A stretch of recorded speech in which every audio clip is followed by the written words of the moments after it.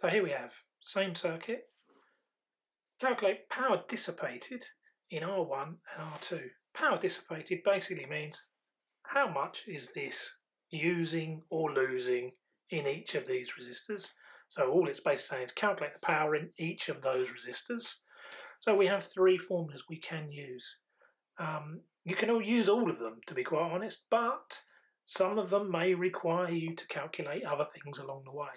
So in order to calculate anything that says power dissipated, the go-to formula that I tend to use is always I squared R. So whenever I read the word power dissipated, more often than not, this is the value and the formula that I tend to go with. But it does depend what you happen to know. So I squared times R. For the power in R1 we'll do first. So in order to work out the power dissipated in this resistor, it has to be the current that passes through this resistor. Well, it's a series circuit, so current stays the same. So it happens to be IT. We want to find the power in that resistor, so this has to be R1. And if we put those figures in, 2 squared times 35, and that then will give you your calculation for this one here. To find the power in R2, going to use the same formula again, I squared times R. So it will be the current that passes through that resistor, so because it's series, it has to be IT times R2. Putting those figures in, 2 squared times 15.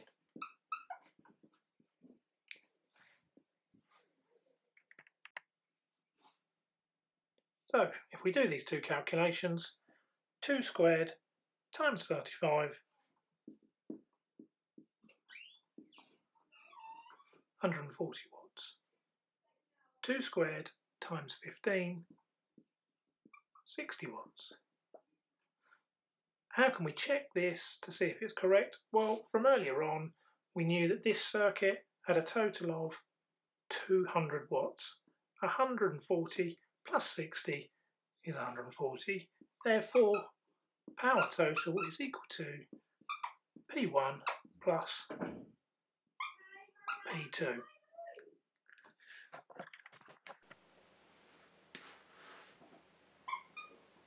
£140 plus 60.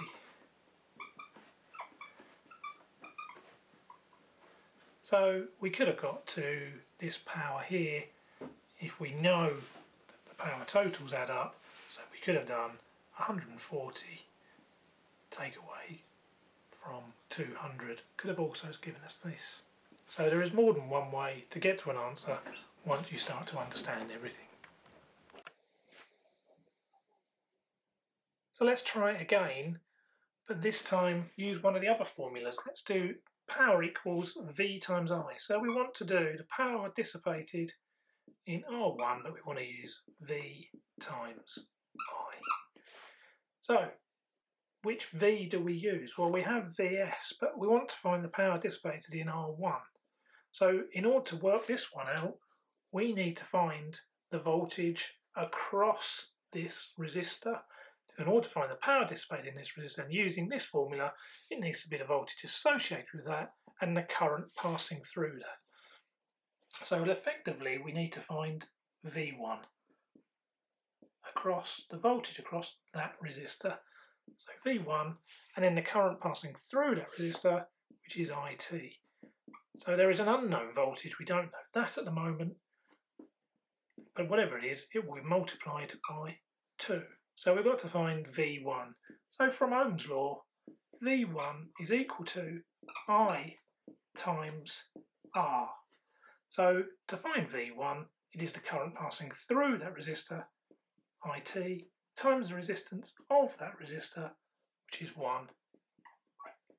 And therefore 2 times 35 is 70 volts. Don't know why I did that. Easy to make mistakes. So 70 volts. So we now know our voltage is 70 volts, so that we can put this in over here. 2 times 70 equals 140 watts. If we wanted to find, using the same formula again, to find the power in R2, it will be V times IT, and therefore you would have to find V2, because it would have to be this voltage here, which is across that resistor. So it would be the voltage times 2. Well, what we do know from Kirchhoff is we know that V2 is Vs minus V1. So if we put those figures in, that's 100 take away 70 gives us 30 volts across V2. So we can put that in. So now we have V2 times I2, 30 times 2 gives us 60 watts. Slightly more long-winded, so if you do happen to use that formula, then you have to do something like this over here to get to the same answer. Remember, we can check our answers because power total we know is 200, so 140 plus 60 gives us 200 watts. So, same power formula again, but this time we're going to use this one here. Okay, so to use this, we want to power dissipate in each resistor, so R1, we're going to use the V squared over R. So it's just important to know which V and which R. So we want to find the power dissipated in that resistor. So how much power does that resistor use? So it has to be not the voltage supply, it has to be the voltage across that resistor. So it's V1, and then that squared divided by the resistance of that resistor. So that becomes R1. Well, we already calculated these from earlier. So therefore, 70 squared divided by 35.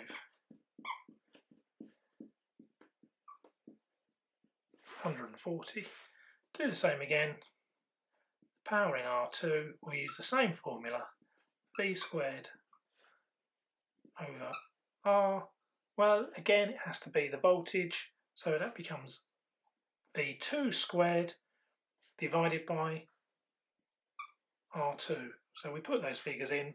We already calculated. We calculate from Kirchhoff's law over here. So that becomes 30 squared divided by 15, which gives you 60 watts. And again, earlier on we calculated power total can be P1 plus the power in R2. So 140 plus 60 gives a total power 200 watts.